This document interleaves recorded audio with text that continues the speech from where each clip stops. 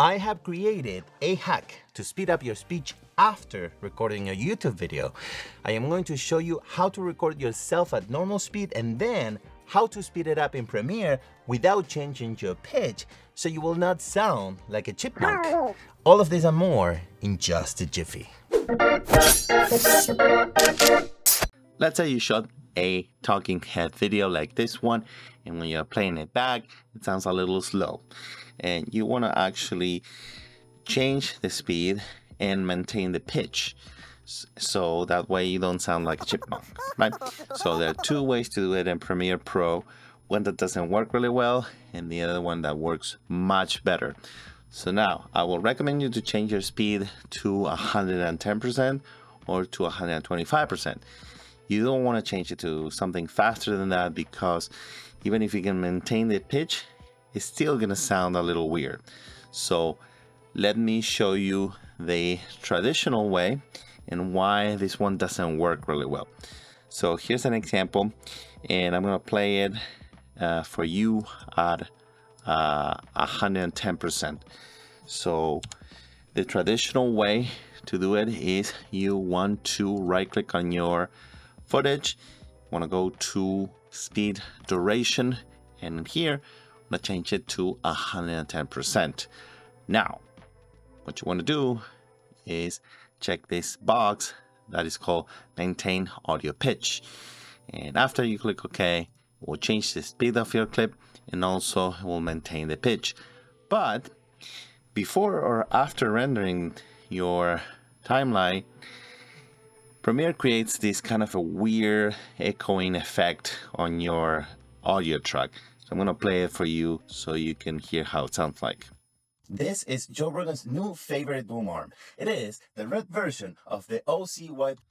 That's not good. Not good at all. But there is another way to do this, and that is by using an effect called pitch shifter. So I'm going to give you an example here. And this is how my clip sounds at 100%. This is Joe Rogan's new favorite boom arm. It is the red version of the OC White Pro. And this is how the same clip sounds at 110% by using pitch shifter.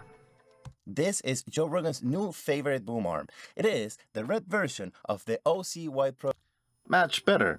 And now here's an example at 125%, which is a little too fast, but sometimes if you have somebody speaking really slowly, 125% could work for you. So let me just show you how it plays at 125%. This is Joe Rogan's new favorite boom arm. It is the red version of the OC White Pro. Fast, but we can still maintain the pitch, which is a good thing. And I'm going to show you how we can do that in this demo section of my timeline. And the first thing we need to do is we need to change the speed of our click. And we can do that by right clicking on it and going to speed duration. So now I'm going to change it to 110%. And very important, we need to make sure we do not check on the maintain audio pitch here, because that's what creates the problem in the first place. So I'm going to click OK. I just changed the speed, that's it. And if I play it back now, it's going to sound like a chipmunk. Red boom arm. It is the red version of the OC. Not good, but the way to fix it is if we go to the effects panel here, we can look for the pitch shifter on the search box here.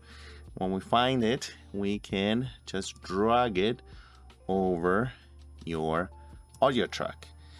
Now we can go and click on the effects control panel, scroll down, look for the pitch shifter here, and if we click on the edit button, we get this box, and in here want to make sure that you are using the default preset here, and that your precision is set to high precision.